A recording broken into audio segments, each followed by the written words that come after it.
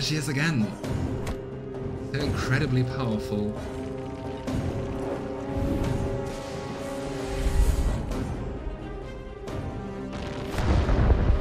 And also, there goes the Nameless Isle.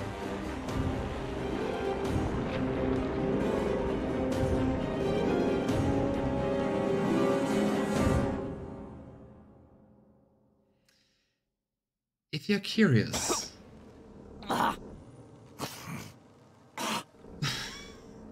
charming melody. If you're curious what happens if you ally with Alexander, actually, because I tried that before, you can do that. You can even get him to let you ascend. But yeah, you just get killed by Dallas. So yeah, it doesn't change too much. I guess when I said never again, I really meant once or twice more. Look at you, Melody. Just transporting a whole ship into the Hall of Echoes. Okay. Okay. Okay. The Hall of Echoes once more. Our home away from home. Yeah, very charming. Thank you for getting us off the Nameless Isle. That was a close one. Close indeed. You almost became a god, and instead you're still... you. Oh.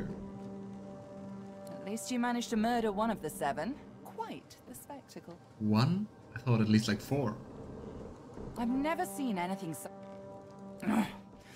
Let's talk about this later. I need to rest. We've still one big jump to go, but it'll have to wait. And then we're going to go to Arx, I guess. She casts her gaze around, taking in the streaming bluish ether. She breathes a deep, ragged breath. At least it's quite beautiful here, isn't it? I'm going to take a rest, sort myself out. I suggest you do the same. Speak to the ship if you need me. She'll know where to find me. This may be your last bit of respite before the storm blows in again, Godwoken. Enjoy it. You deserve that much. One final moment of calmness before we're going to reclaim Divinity and Source.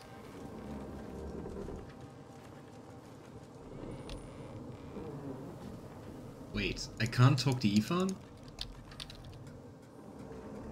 Can I talk to everyone besides Ifan? No! Is that a bug?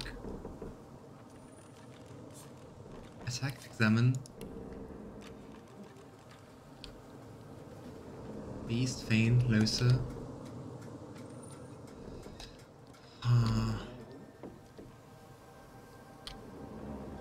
Merely, Elmira. Who are we also missing? Beast, Fane. Lohse. This is also half standing inside him. But I want to talk to Ifan. Oh well. I think Ifan is bugged. So let's just see if we can... After all that's just happened, life, every flawed morsel of it, seems more precious to you than ever. And there Ifan is also included. You look around at those who have accompanied you so far. In each one, something unique shines through. Our team, we've come so far. Divinity has eluded you so far, but life beats strong within you, here and now. Who knows what lies ahead for you, for your companions? Your quest failed. The void is growing stronger, and the hall is dark. You feel the need for some affection. Perhaps they feel it too. Aww. And hey, the interesting thing is, we could actually spend some private time with all of the companions. I mean, of course, we're going to spend our time with Ifan. But I mean, I just saved. So how about we look into all the Roman scenes? I never did that. I just know Ifan's and Lohse's. So I think that would be interesting. let's just whore around a little bit, I guess. So, we're just going to do all of them, I'd say, and we're going to finish with Ifan, so that's our canon one. You know, Beast, I've been thinking about you and your beard a lot. Well, I think about you a lot too, lad. I mean, I kind of have to and all, given the circumstances. I'm not sure what my beard has to do. The best nickname you can come up with is lad.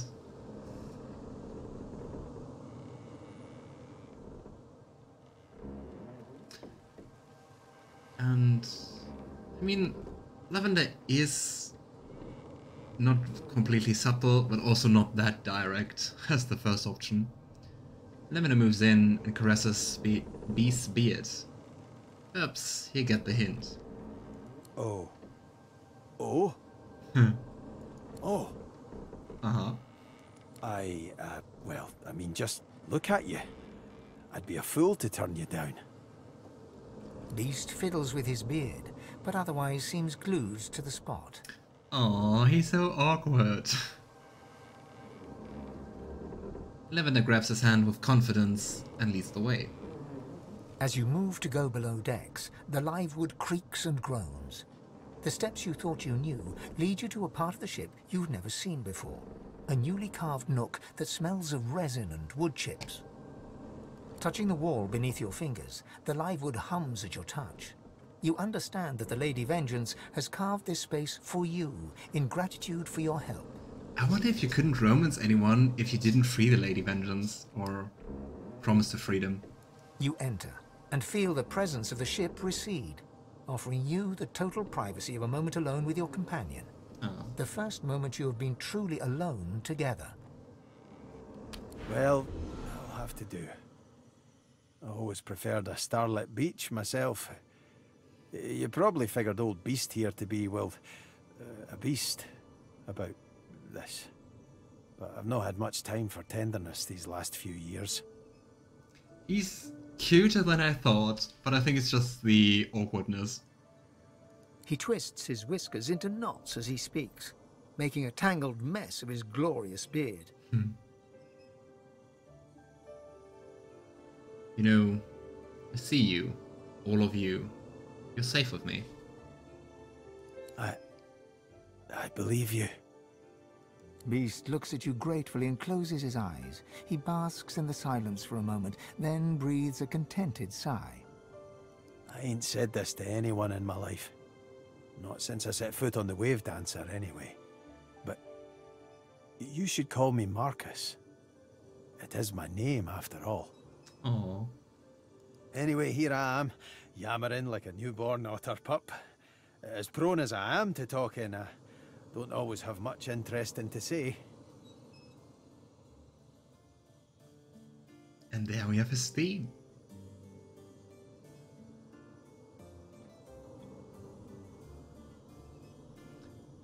And I mean he had some interesting stories, right? And Lavender shakes his head and tells him, you know, I could never tire of your stories. A sweet thing to say, but I know the truth. It's just that I didn't always feel anyone was ever listening. When you're a bastard kid growing up with a prim and proper princess, you're ballast. Only thing that ever kept Queen Laura from dumping me was Justinia herself. That was before the change, of course. Oh, so they were really close. But you know most of this already. I just get all jumpy around you sometimes. Like if I don't keep my lips busy with talking, they'll get busy with kissing. And Lavender winks. You know, that doesn't sound like it's such a bad thing. He nods and smiles silently, then thrusts his lips against yours. Suddenly, you are at sea, lost in that sumptuous beard and rocking to the rhythm of the waves. You pull out of the kiss and the vision. Yet Beast pulls you back. Your entire being is whiskers and heat. He explores you with his hands, inciting a series of shakes and shudders. I don't know what I expected when I set out for Reaper's Coast. He leans forward for another peck. But it wasn't this. Oh. And Lavender smiles. You know, I am good at surprises. That you are. That you are. Never did see you coming, but really, ain't that the wonder of it? I'm prepared for most anything. The undertow dragging me off, or the royals catching up, or releasing my people from their misery. This here, this is special precisely cause I didn't see it coming. Wonder of the unknown and unexpected. He nuzzles even closer.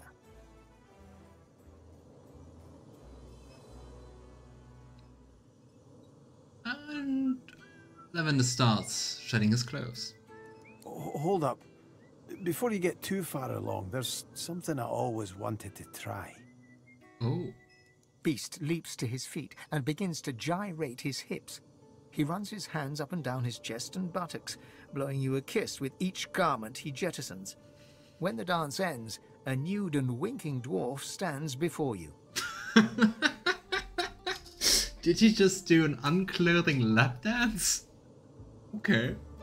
So, how'd I do? That's one way to get ready. Lavender fans himself.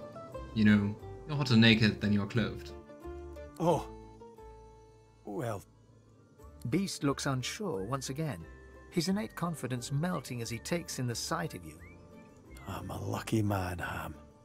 He returns to your arms and begins to peel away your clothing until you feel only skin against skin. Save his beard, of course, which tickles your face, your chest, your belly, as his kisses slowly move downward. There's so much about this beard. And Lavender calls his name. And there is only pleasure. All that was, is, and will be fades to fog. What remains are two figures entwined as one. And here, because it's not balls get free, we fade to black.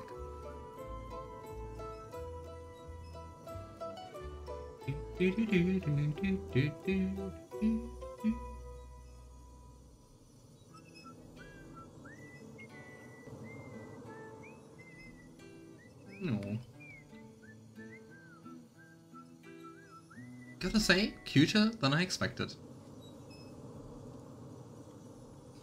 So, let's do another romance. Gonna romance them all. I mean, we do have the option, why not see all those scenes? Come here. After all that's just happened, you look around. Divinity has eluded. Who knows what lies ahead for you, for your companions? Your quest failed. The void is growing stronger, and the hall is dark. You feel the need for some affection. Perhaps they feel it too. Lavender looks to Fane and asks, you know, I was wondering if you wanted to go below the decks. You know, I'd like to get to know you. Know me? I believe we know each other rather well at this point. Of course, Fane doesn't get a hint. Indeed. I have made many notes on the major events in your life, and I believe personally observed many more. In fact... Fane stops as he sees the look in your eyes, somewhere between annoyance, amusement, and affection. Oh. To know me. Scripturally. I mean, I'd rather wish, Yes. Yes, I think I would like that very much. As you move to go below decks, the live wood creaks and groans. The steps you thought you knew, touching the wall you enter. The air between you cracks and shimmers with sauce. Despite everything that's happened, you allow yourself to enjoy a moment of peace. I gotta say, I really do wonder how it's like to, well, literally make out with a skeleton. And more. So, what exactly did you have in mind? Lavender smiles softly and reaches out to touch Fane's face. Fane pulls back as you reach for him. He looks away, his shoulders slumped. Oh. Please. It is all well and good to caress cold bone, but it just feels so empty. Which is interesting. I think the first time he talks about how he feels about being, well, still an eternal, but quite the skeleton. Don't misunderstand. I enjoy your company. I enjoy it very much. It's just... I feel Nothing. Neither the strength of your hand nor the warmth of your touch. Oh, that's very sad.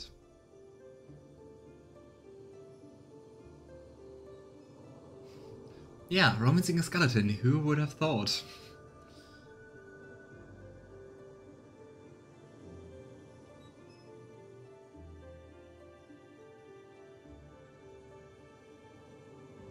So, sorry, I had to read. So, is there anything you would like to do? I think there might be a way. A way we could be intimate.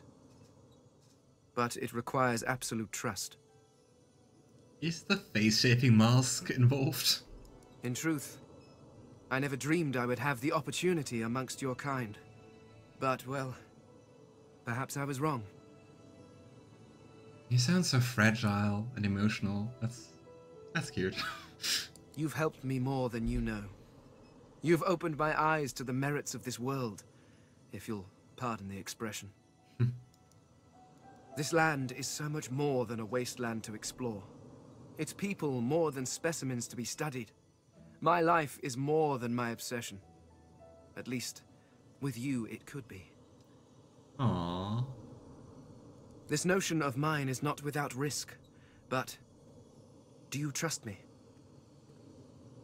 Lavender smiles. After everything we've been through, I trust you with my life. And I think even though this whole romance scene is like hypothetical, after the whole Ascension thing and everything went through, it's the truth for Lavender. And I trust you with more than my life. Fane reaches out his hand. And Lavender takes his hand and is very curious to see where this leads. Fane bows his head and sauce starts to swirl around his bones. Is he creating a body? It outlines him in a green glow, shimmering about him as if his spirit was stepping out of his body. Take me. Just a bit. Just enough. Oh lord. Last option. He's exposed. Consume his souls. Take it all. Yikes. Lavender sucks a tiny amount of his souls. It's tough, but he keeps control. Your vision starts to blur as his source trickles into your body. And that's why it's a lot about trust. But basically, melding our souls. Absolutely vulnerable, absolutely intimate. Which kind of reminds me a little bit of Gay's romance scene in The Weave. This will work much better if you close your eyes. Please. You close your eyes and the world around you disappears, but a new one takes its place. You're surrounded by rows of angular stone shelves, each one packed full of books. You're standing in the academy, but where you saw a cold, broken ruin, this place feels warm and welcoming. It feels like home. That sounds really cool. I wouldn't have expected the romance scene of Fane to be that cool. And Lavender looks around in amazement. As you take in the bizarre architecture all around you, standing a little way off, you see Fane. Not a skeleton, not a mask, not some shadowy figure. You see Fane. He's leaning against a desk, a four-headed staff in his hand. His bluish-grey skin shimmers in the gentle light of the library. Which is interesting. I think it's the first time we actually get told how Eternals truly look like. And knowing that it's bluish-grey skin, that looks a lot like the Void Woken, right? He walks over to you with slow, smooth steps, his staff clicking sharply against the stone. As he gets closer, you can see his eyes, which look black from a distance, are actually filled with tiny points of light. It's like gazing into the cosmos. So, where were we?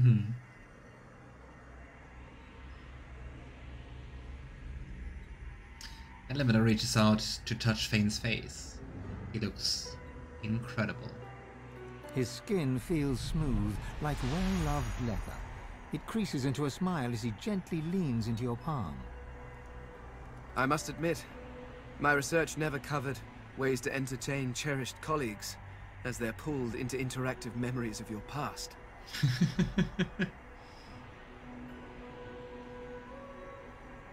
Lavender drapes his arms over Fane's shoulders. I do have some ideas. He leans in with a smile, his lips meeting yours. He steps forward, taking you in his arms. Your hands run down his chest, across silken robes. He smiles shyly as you break off the kiss, but you notice a look in his eyes. Perhaps you would prefer something else. I could find a mask if you would feel more comfortable looking at one of your own kind. Oh, that's actually a really sad statement. Thinking he has to be someone else, right?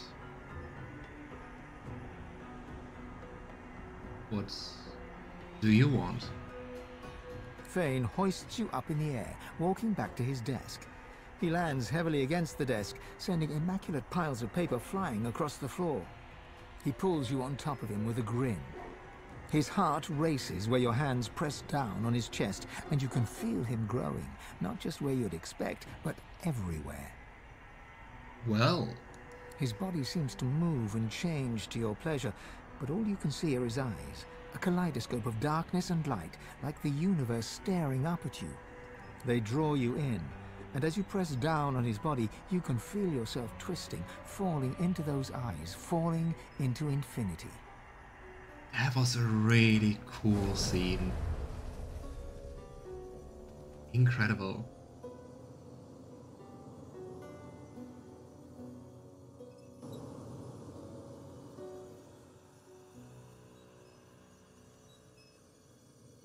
And also the mask scene reminds me of the Emperor's Roman scene when he can turn back into his guardian form.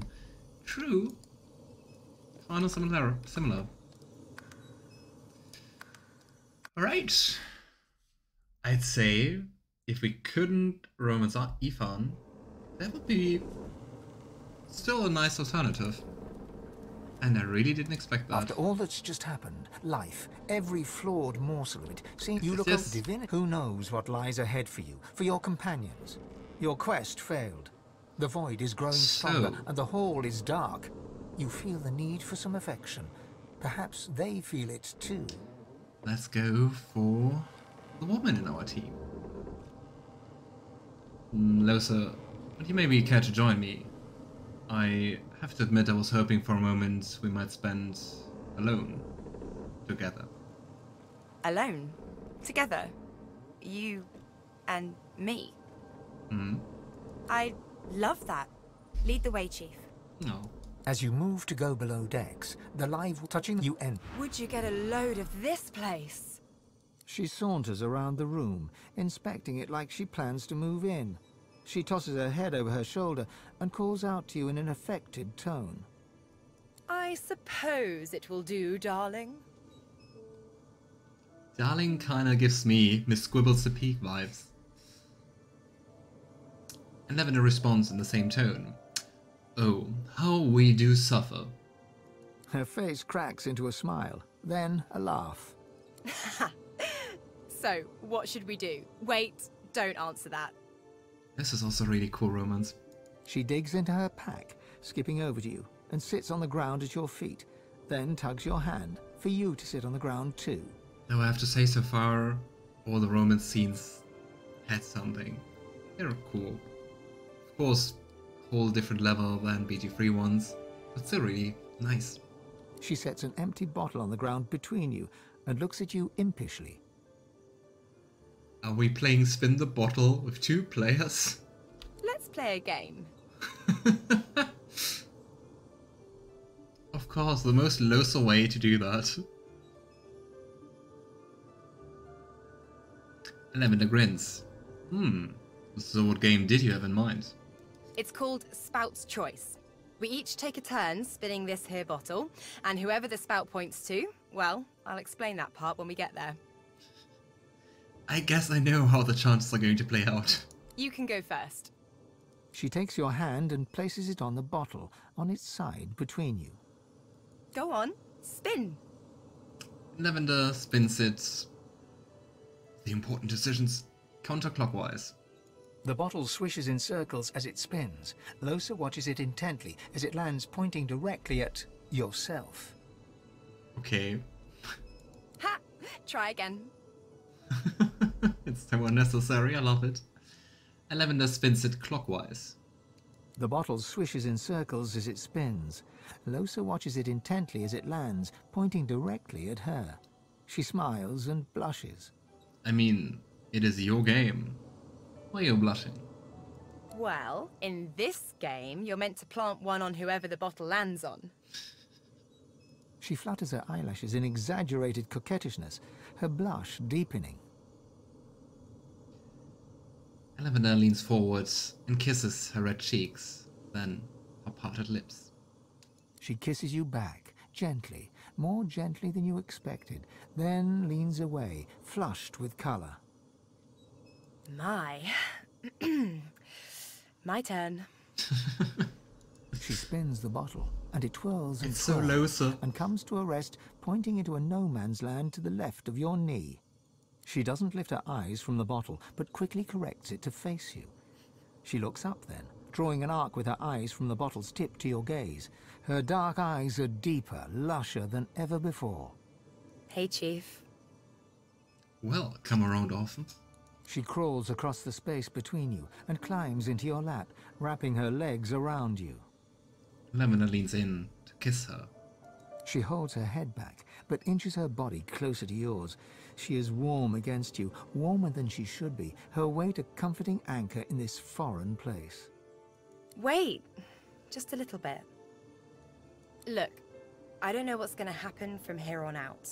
I don't know if we'll find Dallas. I don't know which one of us is going to, you know, all the stuff they say we'll do. I don't even know if I'm still going to be myself much longer.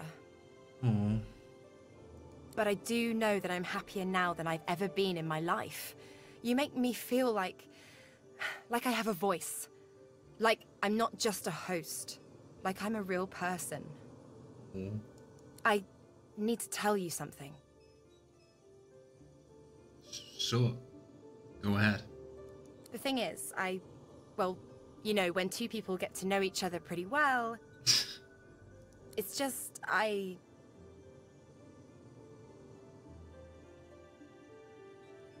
Go on. I love you. Aww. The only one so far who tells that, right?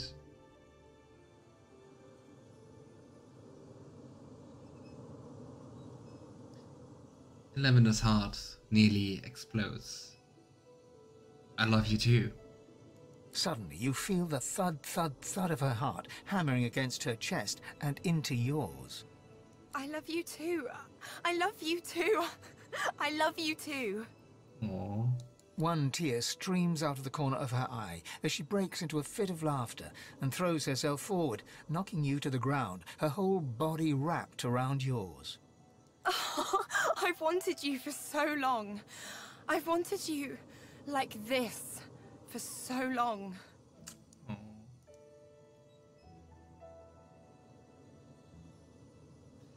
Lavender puts her hand on her face and looks at her. Her hungry eyes, the flush of her cheeks, her wet lips.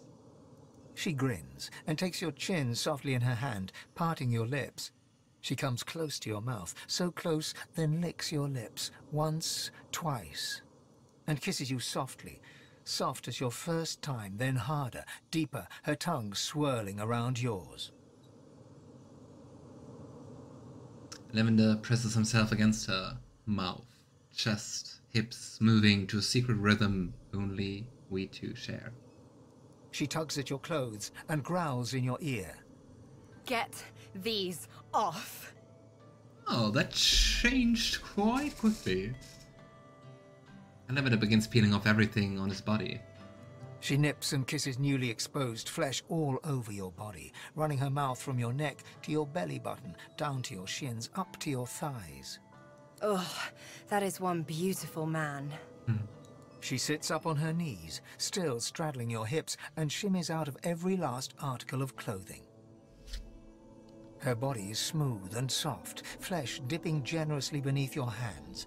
You could take handful after handful of her and never have enough. Here I am, all of me, and I want all of you.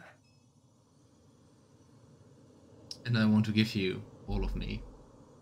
She moves her body slowly, slowly, slowly over yours, until you are one person, the surprise of it, the perfection of it making you both gasp. She moves in small circles, your bodies joined like they were made for each other, like they were never meant to be apart. Oh, you're perfect. You're perfect. Seems kind of more detailed than the other ones, right?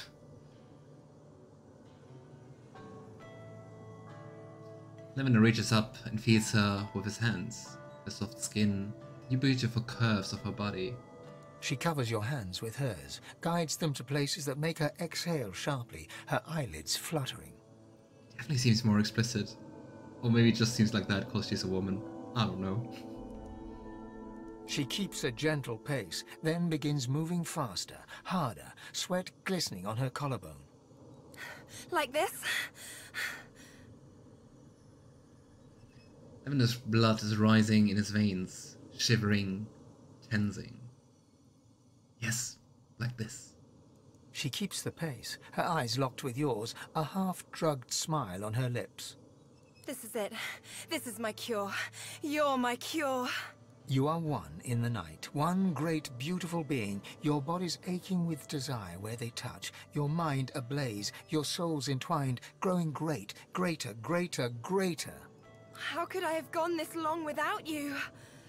In this infinite moment, it feels you'll never be apart again.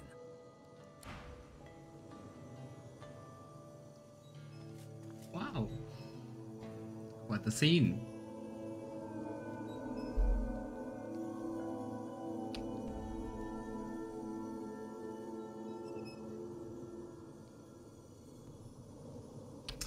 Alright, so let's just go for Sebille, and then we can finally do the true run of Ifan.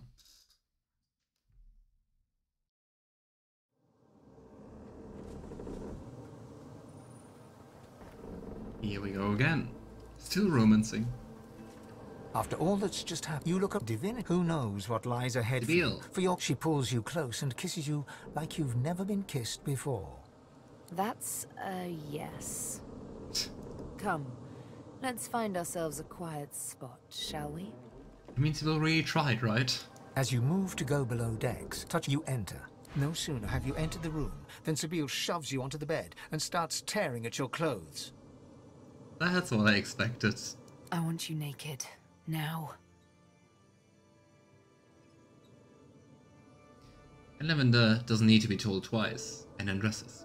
She looks on as you remove your garb, and it's like you can feel her gaze, an eager flame that travels up and down your naked body. Good boy. Oh boy. She takes one of your hands and leads it to her lips, gently brushing them with your fingertips. Remember how when we first met I licked your arm? Think now of what will happen when I lick you all over. All the things she will know about us. All those memories shrouded in flesh. No more secrets. I will know you like I know my own heart. She lowers your hand and places it between her breasts. You can feel the beat of her heart, the dulcet, ancient rhythm. Let me come to know you. Yes, you may know me. She kisses you gently. Then, as your mouths open, a dalliance of tongues. The sweet taste of remembrance. The titillation that is one's first kiss. How young you were. Tell me, how was it? Oh boy. Kind of reliving all those memories through her. And I mean, we're an elf too. We know that about her now.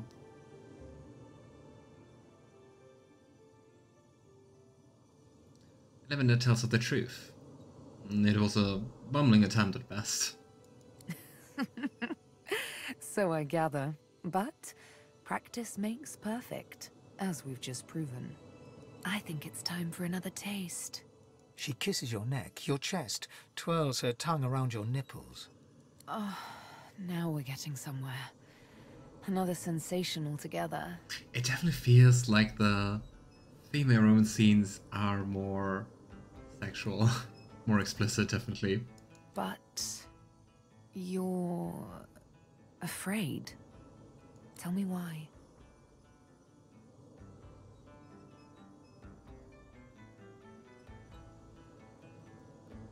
We're in the land of the dead. The whole world is in peril. Of course I'm a bit afraid. But you shouldn't be. Not with me by your side. Alas, it's me you fear. My nails and my needle. Forget the scar. Forget the names on my skin. And forget the instrument with which I kill. You will get to know the real me. All of me. I am Sebille, and I'm here with you. Oh. Lavender repeats her words. You're Sebille, and you're here with me. That's right, my darling. I'm here with you. Now do you realize you've no reason to fear me? That I could never hurt you? That really changed from the beginning. I love you. Oh. Why did just the woman tell you that they love you? I want you.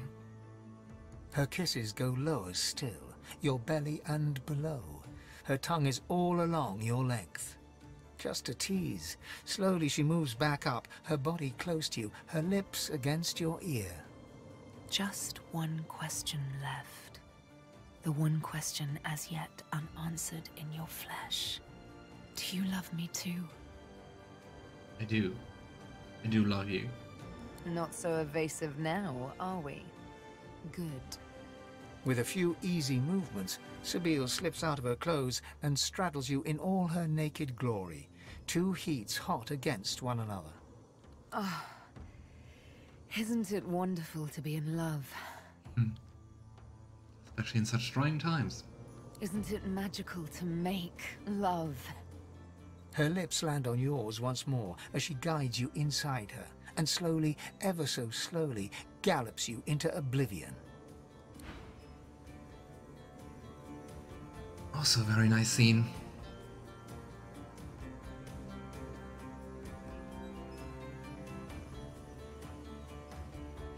And still with the wings.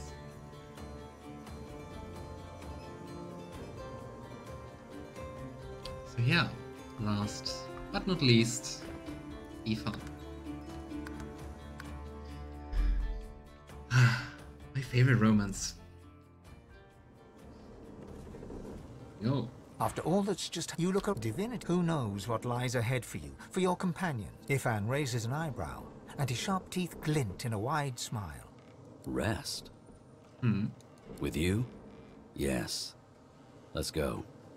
As you move to go below decks, touching you... So, here we are. I just love this voice.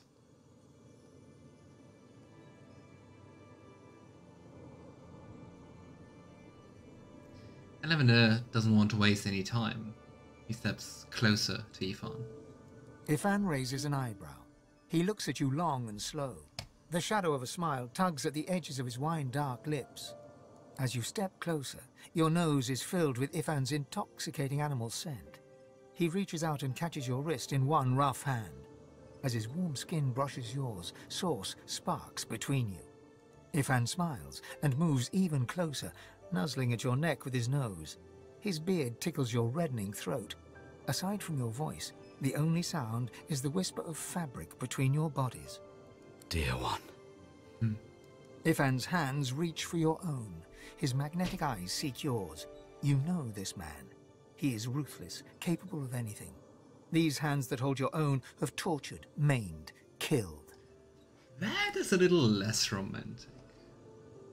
But still, Lavender wants those hands all over himself. He pulls you close to him, his hard, lean body pressing against you. He leans in to kiss you. It is not a gentle kiss. It's primal, wild even. Your lips bruise and your tongue tastes the metallic tang of blood. You. Everything is so dark, so grey. But you're bright. Aww. When you shine your light on me, everything else is bearable. Aww. Ifan leans back to take in the sight of you. His dark eyes travel over every inch. He reaches out and traces the bow of your lips with his fingers. I know I shouldn't stare, but I just can't stop. I wish you could see yourself as I see you now. You're incredible. Flatterer.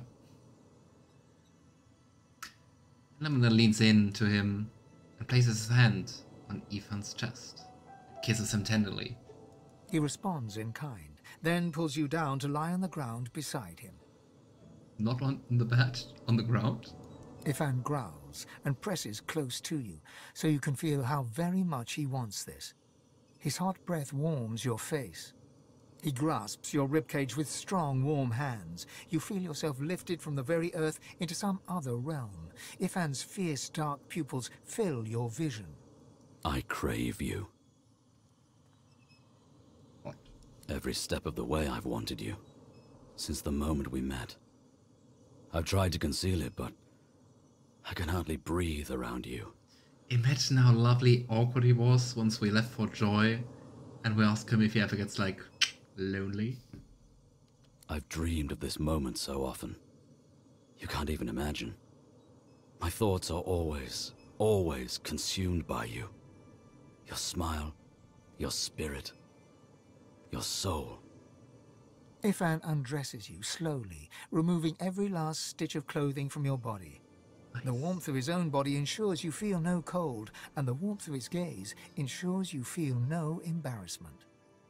Lavender eagerly undresses him in return. Pulling his tunic over his head, you reveal Ifan's muscular body, all scars and sinew. He grins eager, pointed teeth parting, and embraces you, so you are completely enveloped within his strong arms. In the low lamplight, the wider world fades away. Sweat glistens where your bodies meet. There is nothing but wonder, eyes, hands, and tongues. Let's... Ifan's feral eyes glitter ravenously as he looks deep into your own. He moves into you and kisses you again. He tastes of earth, dark earth, and night. Fire runs through your veins, licking at every nerve in your body. Every movement from him sparks a charge, like chain lightning in a storm. Lavender's heart beats the tempo of the dance his body needs. There is nothing, nothing at all but you and him locked together. The fire inside you shivers and blazes, filling you with light and life, obliterating all the darkness within you. Ifan cries out. Nice. I take back everything I said about the female scenes being more passionate. You are everything. This one is as well. And in that one moment, you feel it.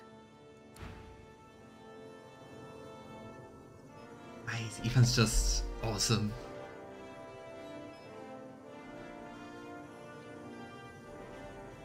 Some love in the dead halls of echoes.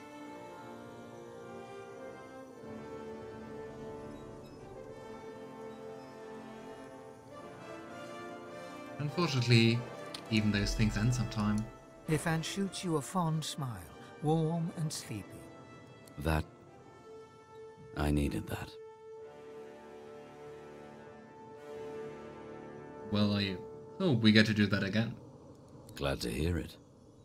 He embraces you I hope tenderly, you too. squeezing you tight before pulling away with a rueful grin. Right. Let's get back to the ship. But still, no, I love you.